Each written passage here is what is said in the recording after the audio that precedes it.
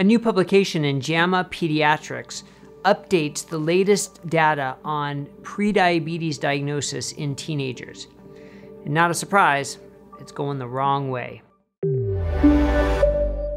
I'm Dr. Brett Scher, the medical director at DietDoctor.com, and this is another sobering publication. Came out in JAMA Pediatrics called Trends in Prediabetes Among Youths in the U.S. from 1999 through 2018. And what they did was they went through the NHANES database and all the information that they get from following different populations and different people over time, and look at the diagnosis of prediabetes. And what they showed was they compared the 1999 to 2002 data and the 2015 to 2018 data. And what they found for the whole population of teenagers, the prevalence of prediabetes increased from 11% up to 28%, more than doubled in that time frame. 11% to 28%. I mean, that's just outrageous. And it was even worse for males. Males increased from almost 16% to 36%.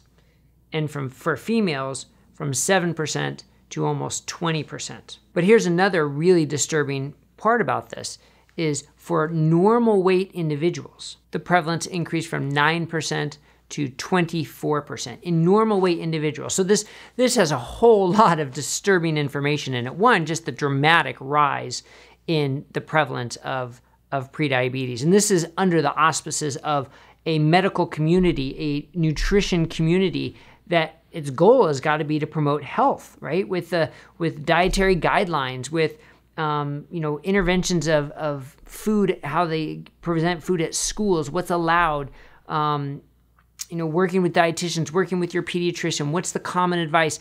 This more than doubling of prediabetes happened under the watchful eye of the medical community, and that's really disturbing. But the other thing is the prevalence of prediabetes in normal weight teens, and this is defined by body mass index. And this is concerning because if someone's overweight or obese, has a very high waist to height ratio, you can suspect prediabetes, screen for it, and maybe try to intervene at that point, as long as you're thinking about it. And that's a big part of the problem. So many clinicians aren't even really thinking about it and testing for it. So even in those who are overweight, you can slide under the radar if people aren't checking fasting insulin levels, oral glucose tolerance test, HOMA-IRs, tests that are used to screen for insulin sensitivity. If they're just using fasting blood sugar, hemoglobin A1C, you can still miss a number of people if that's the only way you're defining prediabetes, which is how it's typically defined.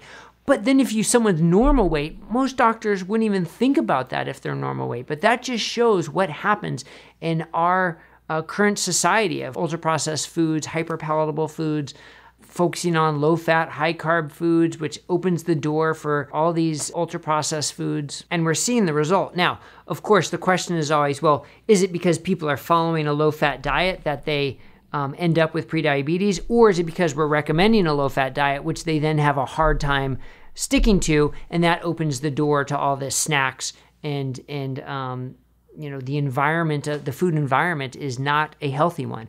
Right, you need to be on your best game, so to speak, to be able to walk past all the temptations you see on a daily basis, especially for someone who's a teenager, where there's peer pressure, where your life sort of revolves around pizza and ice cream and Coca-Cola and whatnot. Right, like that's normal for teens, or that's what's become normal for teens, and now what's becoming normal for teens is prediabetes because of that. So it's a very disturbing publication, but hopefully it's going to open our eyes. One, for the need for increased screening, even in normal weight individuals. Even in normal weight teens, we need to be looking for prediabetes. We need to be looking for insulin resistance. And then two, thinking of other ways to try to solve the problem. The same old advice of count your calories, move more, low fat has not been working.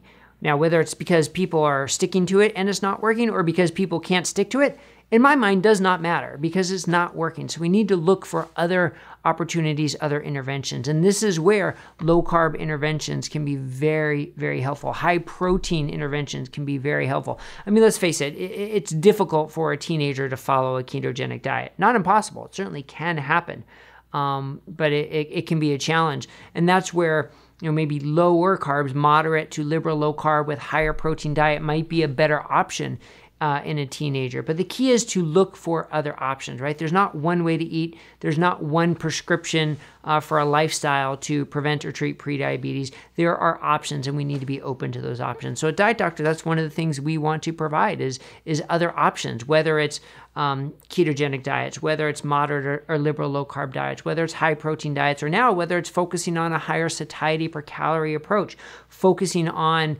reducing hunger, reducing appetite with foods you enjoy, foods you love, foods that are going to give you the nutrition you need. All of these options exist, and we have to think outside the box that so many of us have been trained that there's one way to treat this problem. So hopefully this helps kind of open your eyes as a clinician or as an individual about what needs to be done to prevent this trend from increasing with our youth. I mean, think about it. If you already have prediabetes as a teenager, what does that mean for the rest of your life and the rest of your adulthood? The risk of progressing to diabetes and having complications has got to just increase dramatically, and we need to prevent that. All right, so check out all our resources at dietdoctor.com. Hopefully there's something there that will help you, inspire you to get on the healthy track. And maybe if you have teenage kids, it can help you with them as well. All right, thanks a lot, everybody. We'll see you next time at Diet Doctor News on YouTube.